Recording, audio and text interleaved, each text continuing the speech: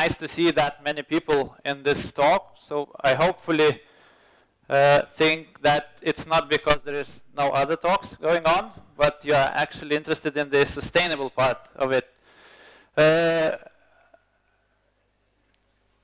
Building sustainable software. Why is it necessary?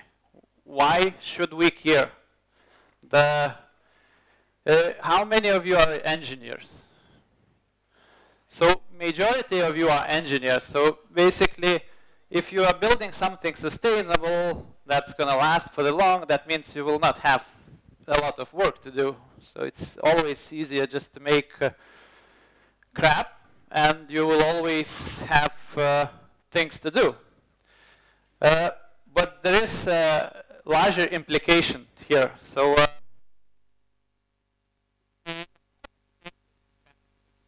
these days, like everyone tries to reduce the waste, plastic, things like that. What if we thought about the software in the same way? So if we're building the software that needs to be rebuilt every 5 years, 3 years, the cycle kind of speeds up. That means all of the software that's built before it is just thrown away. It's like software plastic. So we are littering all digital space with the useless things that we redo all of the time. So what does sustainable mean? So I actually looked it up in the dictionary. So it's the thing that's able to continue over the long time. So it's a long-term thing. And today I want actually to use an analogy to show what it means to build the sustainable software and what things you have to be aware of and actually address for it to be sustainable. I'll use the analogy of the city. So just imagine that you're building a city. It could be from scratch, from anything. So you would be designing everything. So it will be architecture, how it's going to look like. You will have infrastructure for cars to go. You have to have the balance between the nice and one of the important thing, you will have to extend it. That means if you make a mistake in the beginning and you don't have any fallback or plan B, you will have issues all of the time. So if we're looking from the developer's perspective as a green field, as a project of a green field, it always, if you ask someone, like, how do you imagine the idea? Most probably you will see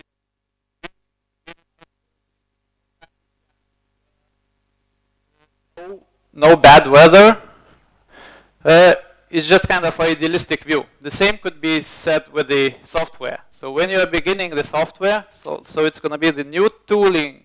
It's going to be the best technology that we choose. It's going to be scale automatically. It's never fail. It's just going to be a self-repairing thing.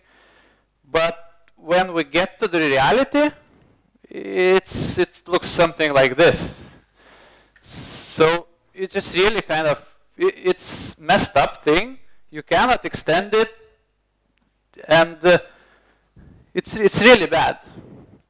So if we're looking at the software like this, the infrastructure looks like this. So you can actually try to find the wires which leads where, but I would guess that if an electrician comes and actually needs to add additional wire, he's not going to search for the one that fits. He'll just pull the new one. And the software itself, like big monoliths that are legacy things, are really kind of vacant and messed up. So why I'm talking about this? So I'm working in a company that builds projects. So we do have a lot of exposure to multiple clients. And it's a very often thing that they actually want to build something new that's going to be better than they already have. And I've been on the other side as well, and it really kind of amazes me. So what are we missing here? the thing is that the business usually does have a pretty good understanding of what they want to build, and they have like a whole roadmap. And the teams that are building the software I would never say that it was bad. So all of the developers, they are good developers. I've been the developer myself. I've worked with the great teams. And we have really good infrastructure people that actually supporting the systems that are running. And somehow we still build that crappy software that actually chases us for years. So how do we make this go away? What do we need to do actually to make this go away? And how do we build our software so it's long-term vision, so it lasts for a long time. It can mutate, it can change away. The business is never going to be the same all the time, so that means it needs to be flexible. So first of all, I think we should answer the question, why do we need that? Why do we need the sustainability? Does it give any benefits? Maybe it's okay to build the software every 3 years or every 5 years, possibly 10 years. Maybe it's okay. So let's see what benefits actually it might bring. So if you're building the long-lasting thing, what you can gain from it. So one of the direct impacts for us, it's pretty simple as engineers. If you ask engineer what he wants to work on, I would guess it would be a very small percentage that will say, like, yes, I want to maintain legacy mainframe for decade. Usually they will always want to work like with the new technology, new architecture, possibly new tooling and everything like that. But it's simply not possible because it's not there.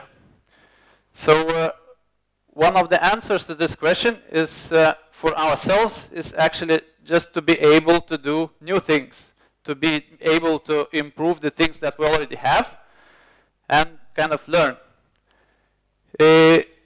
Another things that are kind of technically kind of easy to identify is ease of maintenance. I've seen systems that are actually require 24/7 monitoring on them, and they actually have full-time employees just to look at those and keep poking so it's running.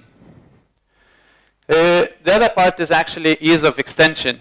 So if you already have a system, it shouldn't be nightmare or half-year small task that takes half-year just to implement and deploy them. And that's very typical in the bank, in financial sector. If you do something, you might make it in 2 weeks, but the deployment's going to take half-year. The other part is security. This is often overlooked thing. So it shouldn't be just easy to get the data by changing URL or maybe customer ID. That's kind of old school thing. These things, what I'm talking about is actually, this is more from engineering side. So this is how probably we can understand it very easily. But there is another side, and another side is business. So what benefit does it bring for business? So it's always good to have the capability to extend your software, add additional features, and that directly. If you don't have good software, properly architected software, you will not be able to extend this. So it's very easy to explain for the business if you're doing some proper development that it will give business advantages. They will be quicker, so they will be able to add additional features for their clients faster. That means you get competitive advantage. You can get the feature in no time. And this is already a problem, especially in financial sector. If we take all startups, financial startups, which are building just on top of the existing banking systems, they're able easier to produce features that are required for their clients. The other part is actually the business never stays in the same place unless you want it to stay in the same place. It needs to move. So that means you need to be creating new features. You need to change existing software to be able to support the business. So these are very big things for the business perspective as well. So the question is, where do we start? What does the good software is composed of? What are we missing? Most of the engineers, I'm pretty sure they're good engineers. They know what they're doing. But I guess at least part of you definitely are working with the legacy software, and you would definitely say that it's not very good. So one of the main things that I would actually say is there is no one thing that you have to look at. You need to take a holistic approach into the software development. So there are multiple things that I will go through, but if one of them is missing, you're probably not going to get the sustainable software. It will be broken in some way at some point. And I'll just quickly outline the important things to look at, and then we can deep dive at each of those and just see what did they bring if you don't do them, what issues you get with them, and then we can see what if you look at them, what benefits do you get. So one of the things that's oftenly overlooked, I'll talk a little bit more about it, is you need to start thinking product, not project. So the project brings a lot of issues in its own. If you think product, that kind of opens up a lot of questions that you have to address and that are spot on the things for the longevity. You need to understand how you structure your teams or your software development departments, or how you're going to create that, in what structure. Is it like separate departments that you hand off, or is it going to be one team? The process is also very important, and the process actually says, are you building the right stuff? So there's a lot of talk on the agile and waterfall and everything, so this falls into that category. The next part is software architecture. How do you define your architecture?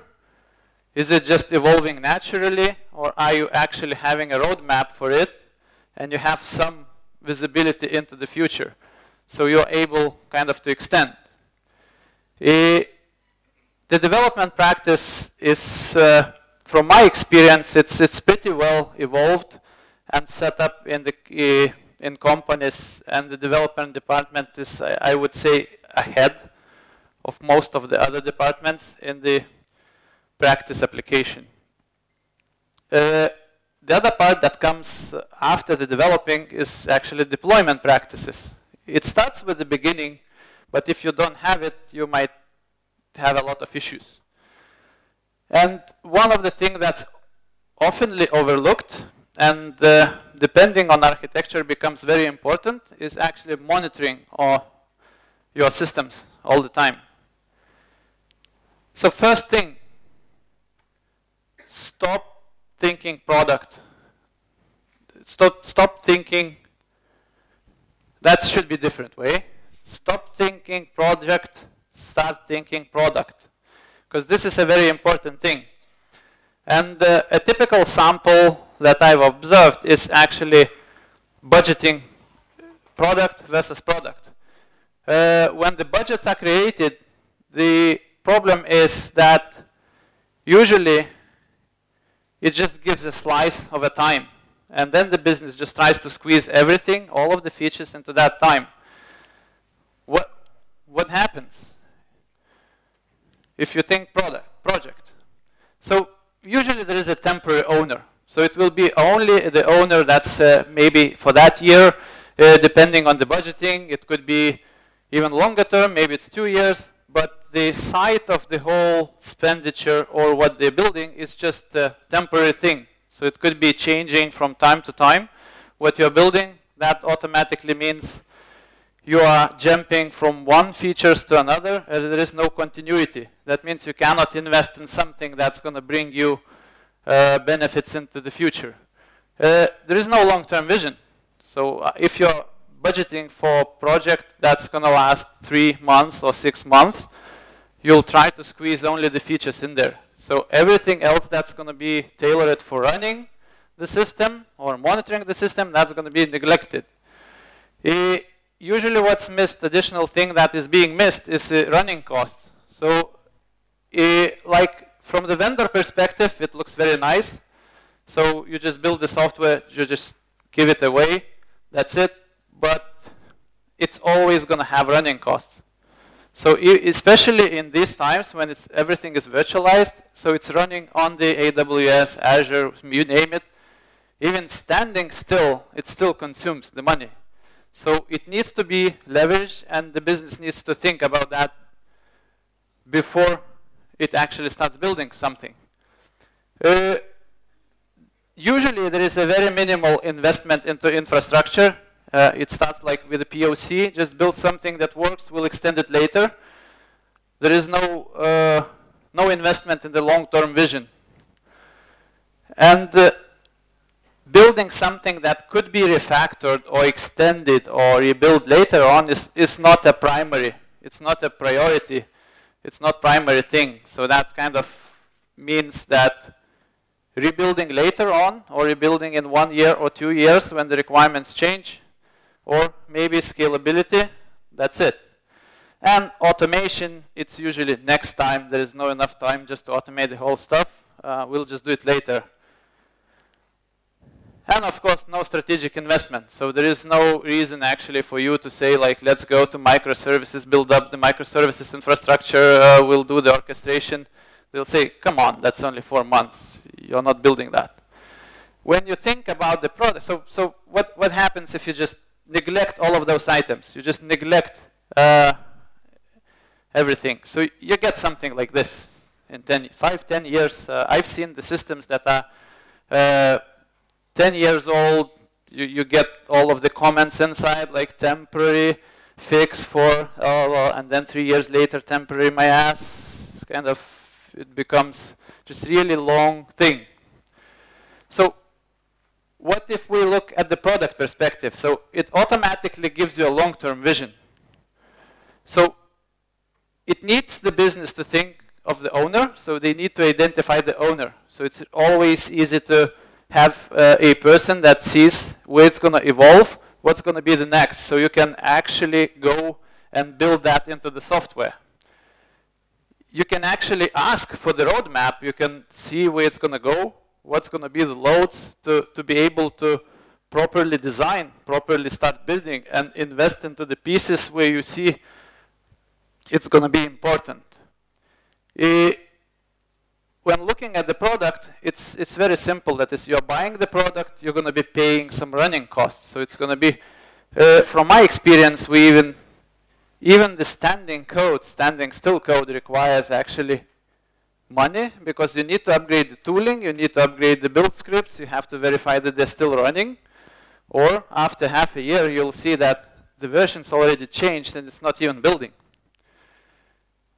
Then you can actually invest into the building pipeline. So that means you can always argue that you need to have a running building pipeline, delivery pipeline, roll out the new versions.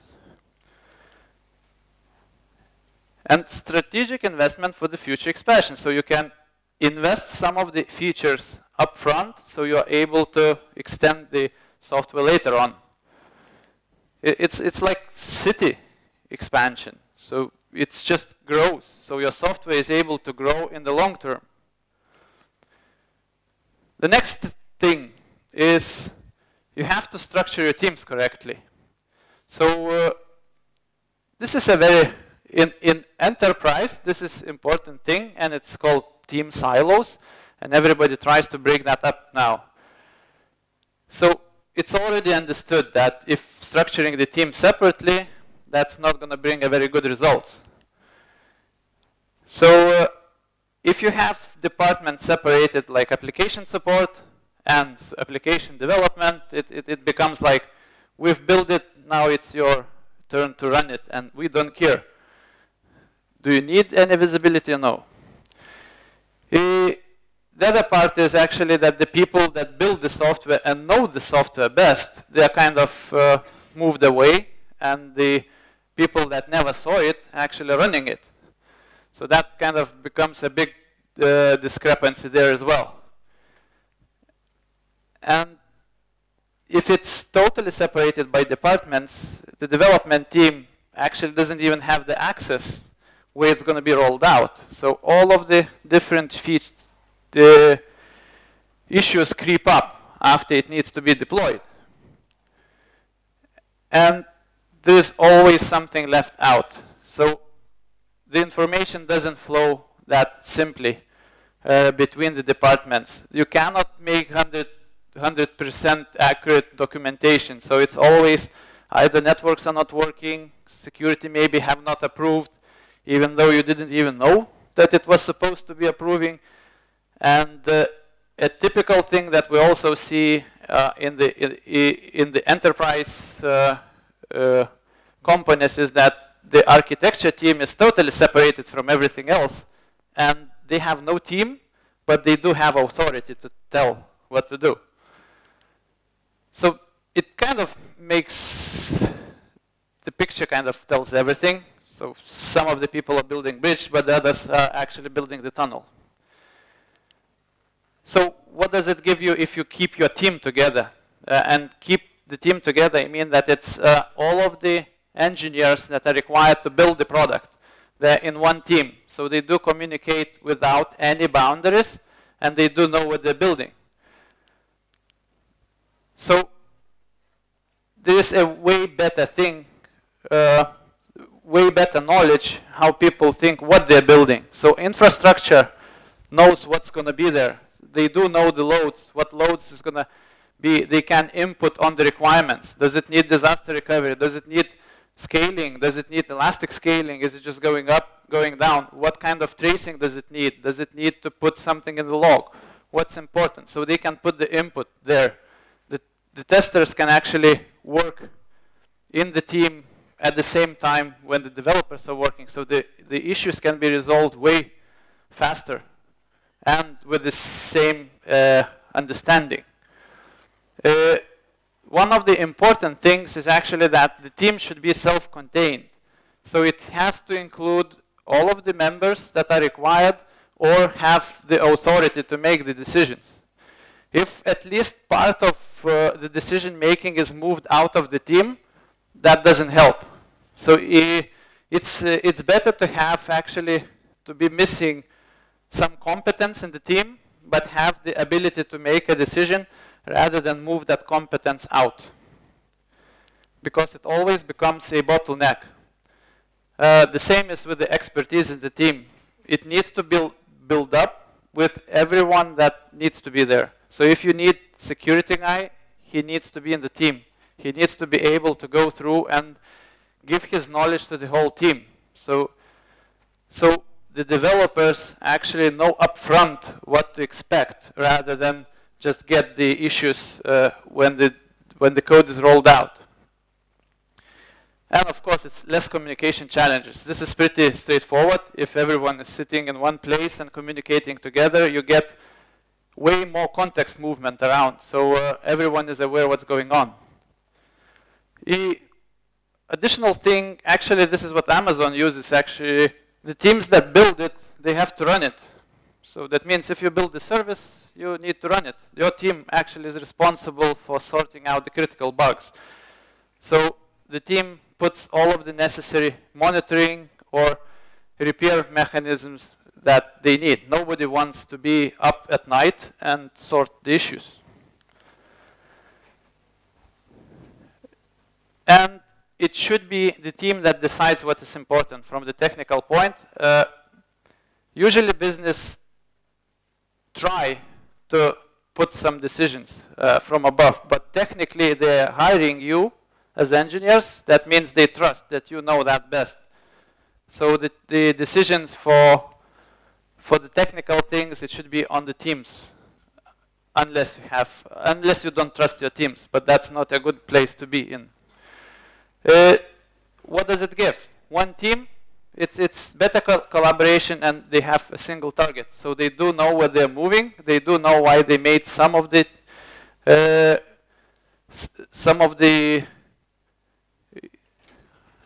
I lost the word, but they are moving into the same direction, and they know if they made some compromises now, they know why they made it, and they might be able to fix them later on. Development process. That's an important part from perspective is, do you know what you are building? So, in a lot of cases, what I've seen with the waterfall, it's a very typical thing. You want to describe everything up front, if looking from the vendor's perspective, just to be safe. So you know that everything's going to change unless I document it. It's not going to be paid, so I'll just try to put everything in. And building the product is not a protection game. The product is not just to get someone in the legal things. So trying to define everything in the beginning, it's an impossible task. So nobody's going to do it unless you're lying. So if somebody is able to estimate you like 2 years work, I would definitely think they're lying. I would even say 1 year, it's still lie. You always take it, usually it's like 5 minutes to come up with a number. If you're trying to get the whole stuff together, it's difficult to predict what's going to be after 2 years. So your roadmap is going to be messed up, and you'll be basing your decisions on the wrong assumptions. Because you haven't tested it, you don't even know what's going to be in 1 or 2 years. And launching it in a big bang, again, it has a very big price. And it makes you actually to neglect some of the practices, and all of those neglected practices actually gets back to you at the end. So you might get something like this. So are you building the right thing? This might be someone's fantasy, and it could be correct. So development process, it needs to be tailored for building the product. So it needs to be, the product is ever kind of continuing thing. So it's ever evolving thing, and it needs to change all the time. So currently the Agile became kind of a mainstream of project management. So it's pretty well fit for actually doing the products, because you're doing that incrementally, you're launching, you're verifying, you're getting back, fixing, changing your roadmap. So the quicker you launch, the quicker you get the feedback. So that means the quicker you verify that you're actually building the correct thing. So it's not the wrong thing. You can always modify your vector of development, and maybe there is a need to switch to kind of more important features. Additional thing is you can actually adapt to changes, to external changes, business changes. It could be multiple things, and you can choose to build different things, more important things, not waiting for the whole year to launch something and then realize that half of it is just not necessary. And the other part, if you are doing the delivery right, it makes sure that you have it running. So it's always verifying that you are able to deliver. And it's not going to happen that it's not going to be a big bang or surprise that it's just not easy to deploy. So just it needs to have a wider view what you're building in the long term, and be able to correct everything as it goes incrementally. Architecture. So just to go simply from POC to to a product that's going to be live. I've seen that as well multiple times. Most of the products that are running actually came up from the POCs, and they still have all of the things inside. So scalability becomes a problem. Usually it's one thing, one big thing that's just grew naturally, and now there is no way to scale it. The scalability becomes, if you need to scale it, you need to rewrite the whole of it. That means you're dumping everything that you've done before and building it from scratch. The spider web is, I wouldn't say it's kind of rare occurrence. Usually all of the software, if you make dependency graphs or anything, you just get like everything is connected with everything. The performance issues creep up as the user base grows or the business requirements grows, then you start seeing the performance issues. And the problem is that you start fighting those small things all the time, and you're just wasting your development efforts just to sort out the things, just move them, maybe fix one thing, then break another thing, and just keep running in that loop. Deployments are horror movies. I've seen that. How many actually seen the deployments which take months? So it's really, I don't suggest that for anyone. And it's kind of tracing or having monitoring in place. It's just like, what health? Usually it's just maintenance 24/7. You have the department for that.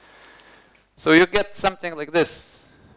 And actually it's not the broken bridge, it's being built bridge. So it's not finished yet. So what does the architecture needs to be? So if looking from the product perspective, you would get a pretty good overview what needs to be done. And if you're looking long term and if you have a roadmap, you'll definitely put the things for scalability or feature expansion as required.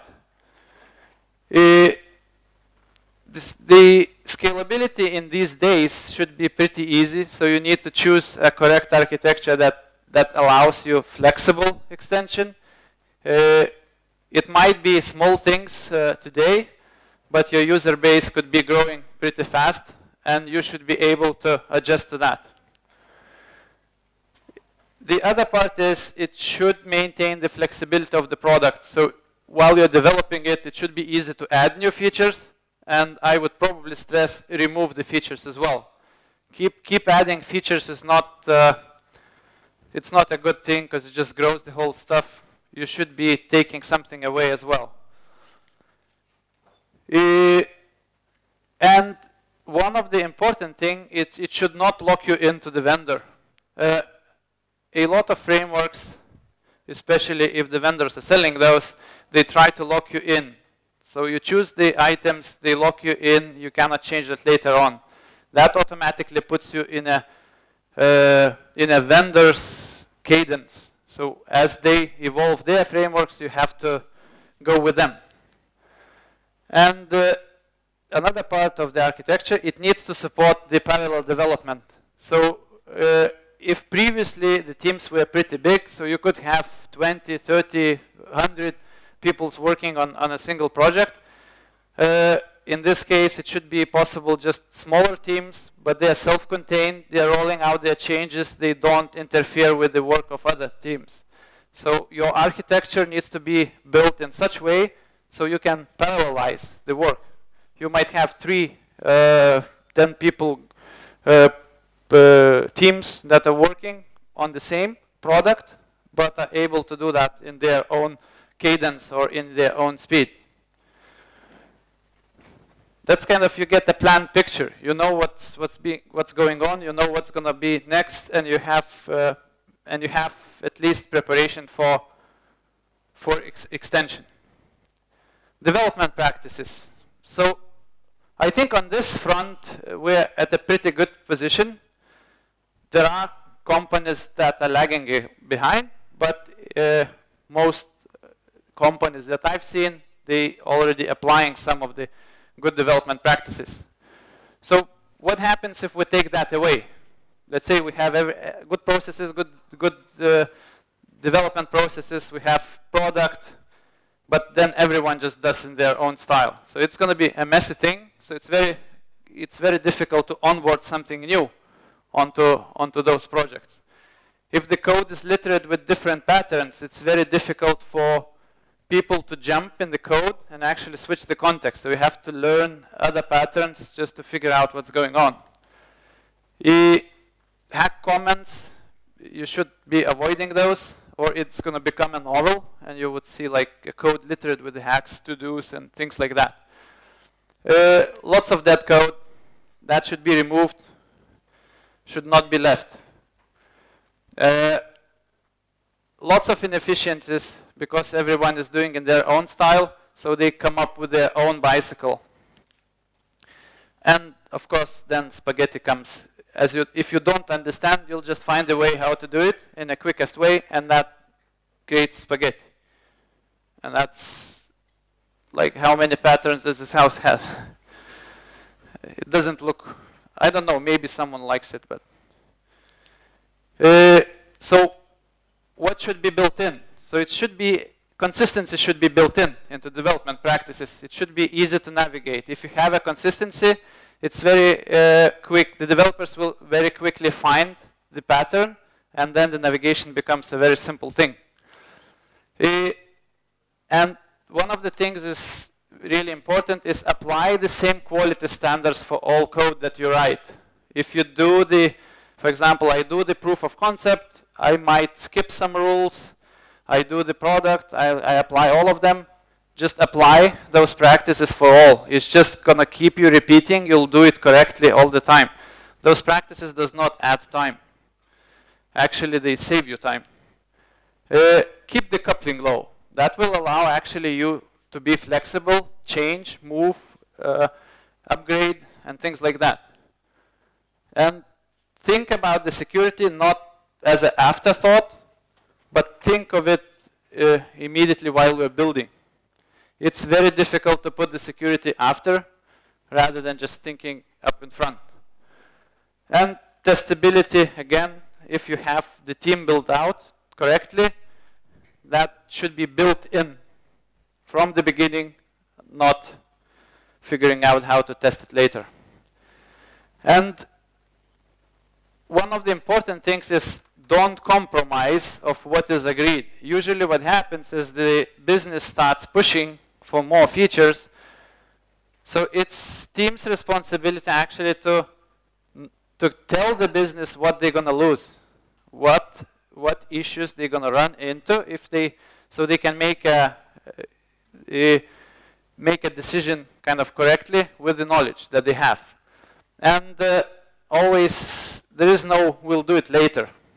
Actually, I've never seen that. I've heard that a lot of time. We'll just kind of sort it out later. And it never kind of, it's never later. So you, after putting the correct practices, it would be pretty clear. Kind of all of this stuff is nicely placed, not scattered around, easy to navigate. Deployment practices. So this is a very important thing. It's kind of DevOps thing, but there are a lot of things related with it. If you're doing like a project thing, this is often the neglected thing because everyone thinks it's just going to be launched one time, will fire and forget.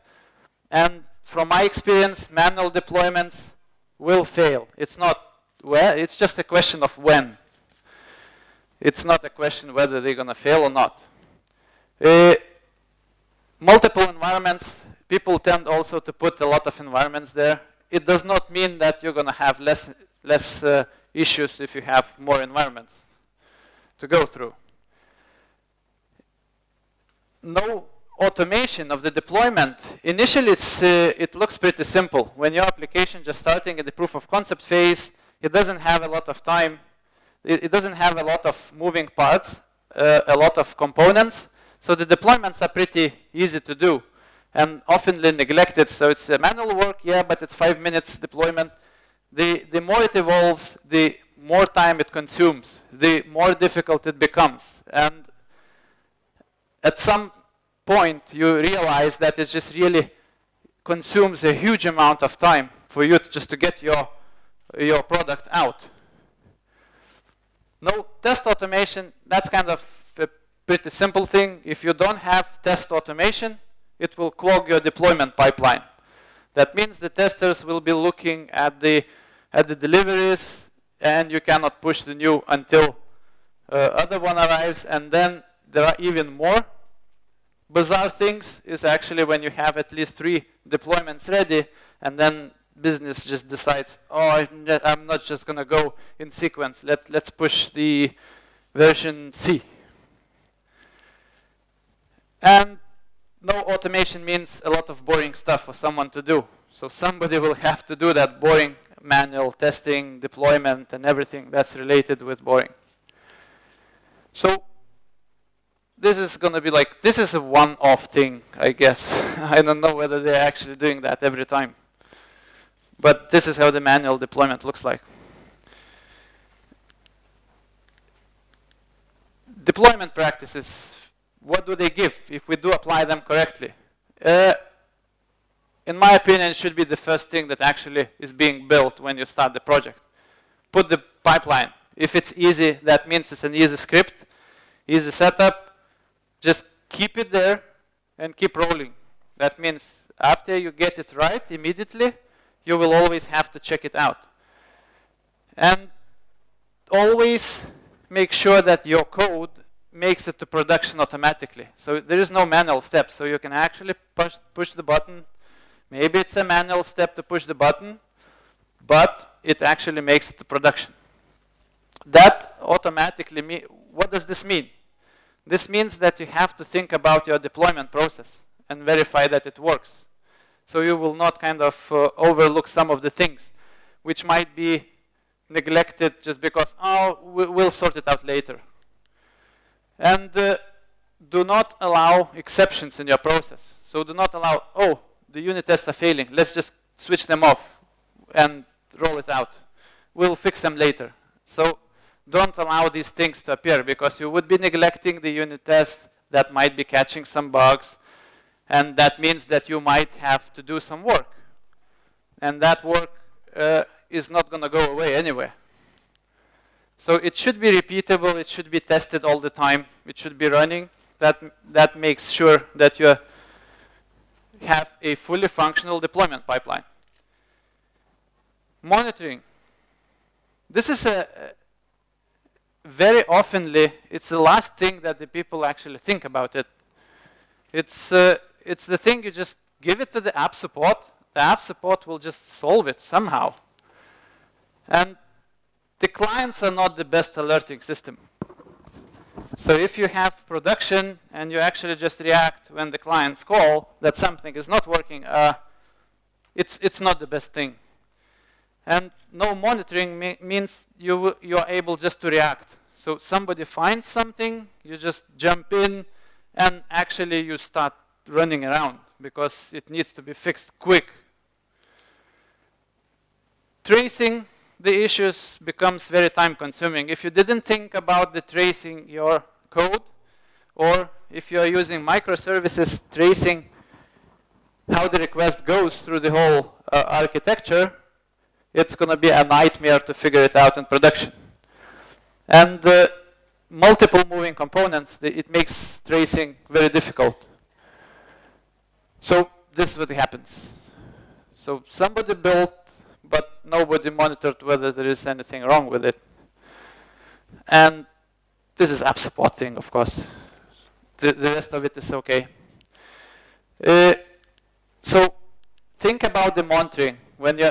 And this is automatically puts you, if you're in the mode of building product, you will want to know the health of your system. So think about it immediately, put it in, make sure it kind of reports relevant data for you. And that gives you consistent view. So it's not just automatic tools that are built in, but you actually have the things that report issues. Monitor and log only relevant information. I've seen things where app support simply says like, are you monitoring, are you logging things? And they say, yes, can you show me? Yes, And then I can see it's like 10,000 warnings in their log. So what's the chance that they're going to look at least of maybe top ones, 5 or whatever, but definitely not going to go through 10,000 of them.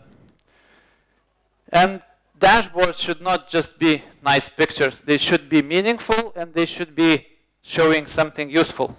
So if you're building the dashboard, just make sure that they are required or they're actually bringing the benefit. So you have to know what's going on in your software. And one of the big actually questions, if we go through all of these items, who should be driving? Who should be driving those patterns, or who should be driving those practices correctly so that you are able to produce sustainable software? So the easy answer is everyone. It's like everyone should care about this, business, the engineers, anyone else. But what I will say is like the engineers are the ones that actually know how it needs to be built. And it needs to come from engineering for the business. Because as much as businesses, they just don't understand the technical thing. They don't understand what implications their decisions will make. So it's up to our engineering teams, engineers ourselves, is to be able to explain what choices gonna mean in the long run. Is it gonna, because if you tell business that in 5 years you will have to rewrite all of this software because we're making some compromises right now, I guess you'll definitely get the answer, well, then let's put something in so it's not like after 5 years. And how to approach that is just start small. Just get some of the items, present the facts, show what's going on. They understand. They are not stupid people. So again, why do we need the sustainable software? It's to future-proof our products, so we're able to extend them, create more features. As for us, as for engineers, it's actually to do some sensible stuff, not just to support some legacy systems. We all want to play with the new toys. And the other part is to have ability to change the business. So this is a very important thing as well. As long as we are able, most of the businesses right now, if we're looking at the information data kind of business that are working on the data, their flexibility depends on their actually systems that they're running. So if they don't have flexibility in their back end, they will not be able to change the business itself. So there's always going to be some faster business that's going to take its place. And just to repeat, how? Always look at the holistic approach. Always look at all of the items. Don't neglect some of the things just because maybe they are hard or not in place currently. You need, if you are missing at least one piece, it's going to break the whole stuff. And treat your software as a product, always. Just think, even if it's a product short-lived, it will put you in a mindset to think a little bit further. Just to put something in, just making sure the app support is happy and things like that. It will kind of make it better automatically. And look at the software in the holistic view. It's kind of from sales to production. So do take the comments from sales, from product owners, from business. Just have a full view what it needs to be done. It brings a lot of knowledge, how many, it's the size of the customers, what do they want, it kind of gives you a holistic view. And communicate with the business all the time. That is, they're hiring you not because they just need engineers, they're hiring you as enablers, technology enablers on the back end. So if they don't trust you, I would suggest to switch the company then. And let's build sustainable software, not just the plastic stuff.